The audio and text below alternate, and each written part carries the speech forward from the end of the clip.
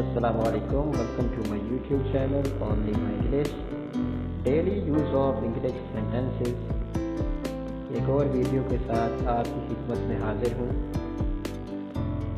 I hope you have the best grades. मुझे उम्मीद है कि आपके ग्रेड, आपके नंबर बहुत ही अच्छे होंगे. होप उम्मीद करना, बेस्ट ग्रेड्स बेहतरीन number. I am doing my best. मैं अपनी भरपूर कोशिश कर रहा हूँ.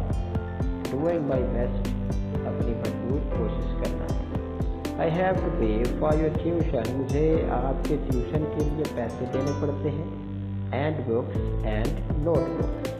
और किताबों और कापियों के लिए. I have to pay for your tuition and books and notebooks.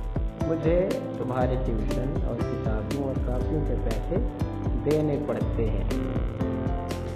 That alone costs a fortune. That alone costs a fortune. अकेले इस पर ही काफ़ी रकम खर्च हो जाती है.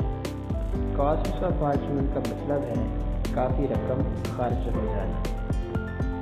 Your shoes are completely worn out. Your shoes are completely worn out.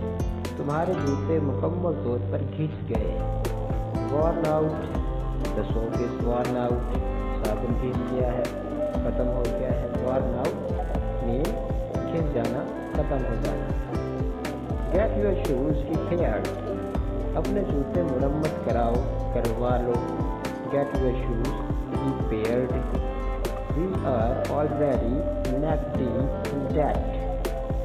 हम पहले ही कर्ज में डूबे हुए हैं. हम पहले ही कर्ज में डूबे हुए. इसको डेट कहेंगे. इसमें बी साइलेंट है. डेट.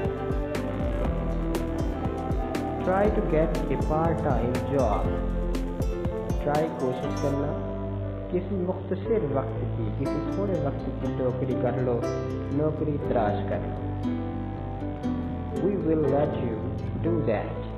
Let किसी चीज़ को, किसी काम को करने की इजाज़त देना. हम आपको ऐसा करने देंगे. We will let you do that. हम आपको ऐसा करने देंगे. Work always gets in the way of studies. काम हमेशा पढ़ाई की राह में आड़ बन जाता है, रुकावट बन जाता है. Work always gets in the way of studies. He is a tenant.